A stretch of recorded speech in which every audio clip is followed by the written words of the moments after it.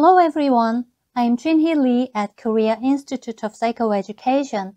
What do you do when you find that your child has problems? You may try to solve problems by talking to your child or get some professional help when your child suffers from depression or displays aggressive behavior. Some parents may neglect the problems, but most parents do their best to help children overcome difficulties. When children become rebellious, stay at their room all day, or show any other problematic behaviors, it indicates that they are experiencing stress and wounds and they are expressing them in their own ways. In such situations, parents should consider the problem from two different perspectives. First, you must examine whether parents' psychological problems have caused children's problems. When parents have psychological problems or psychological disorders, children necessarily develop psychological problems.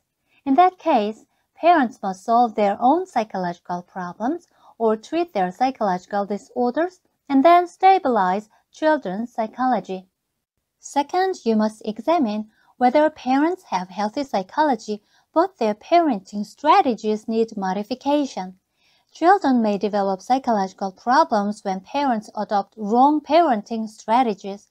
Then parents must find the right parenting strategies and adopt them in the interactions with children. When parents have a healthy psychology and adopt the right parenting strategies, children may go through trials and errors, but can grow with a healthy psychology in a safe environment.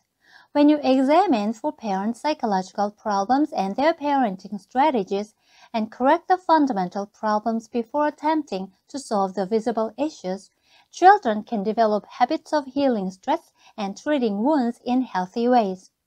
Problems may deteriorate even further when parents cannot see their own problems and just try to deal with children's problems. Small problems can develop into serious problems such as running away from home or violent behaviors. You must first examine parents' psychological conditions and parenting strategies when children seem to have problems. Then you must establish a safe environment where children can form healthy habits of healing stress and treating wounds.